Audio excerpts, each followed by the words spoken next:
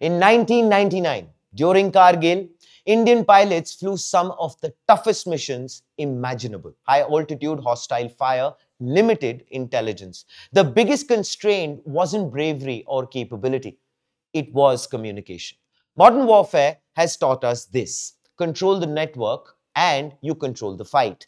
Disrupt the links, and even the most advanced weapons go silent. Until now.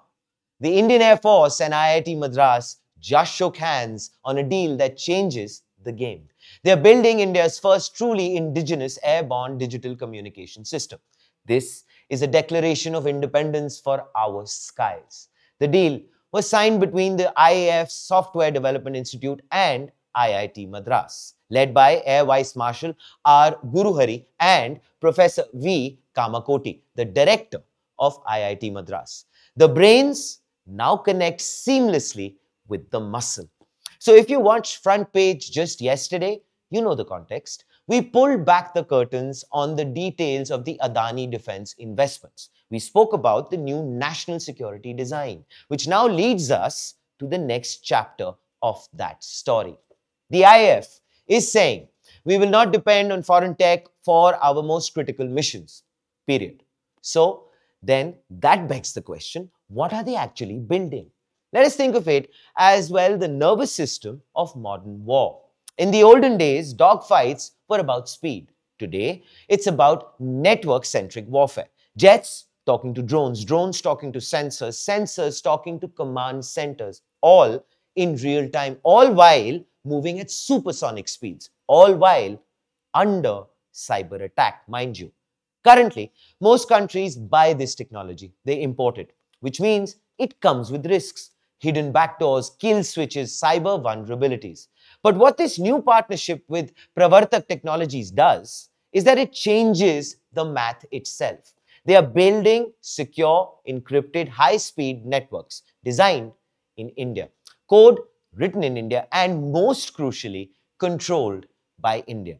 It handles rapidly changing battlefield conditions. It withstands electronic warfare. It ensures that when an Indian pilot speaks, only the Indian side listens. This echoes Atmanirbhar Bharat in the most glorious of ways. It is basically the Air Force saying, our skies, our systems, our security. It is clearly the end of the black box era, where we don't know what was inside our own jets. Now, ladies and gentlemen, we own the code. This is also a very massive cultural evolution. Academia usually stays put in the labs. The military stays on the base. With this deal, that divisive wall has come crumbling down. IIT Madras brings the advanced encryption and research muscle. The IAF brings the mission reality. And in synergy, they are moving from theory to prototype to deployment. Faster deployment is real combat in environments. Seamless integration with existing systems. And that seamlessly brings us to the front page take. Here it is.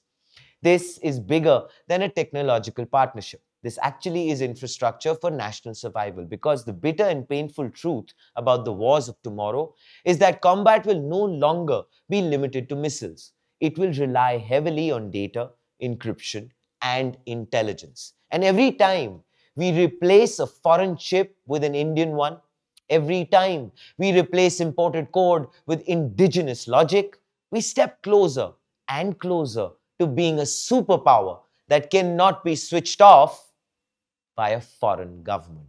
We, of course, will continue to track this leap and a lot more on Front Page. Of course, to all our viewers, needless to say, please tune in at 7 p.m. Monday through Friday for our live broadcast. Because what we all have realized today is one truth, which is the future of India will not be imported. Think AI, think defense, think AIM.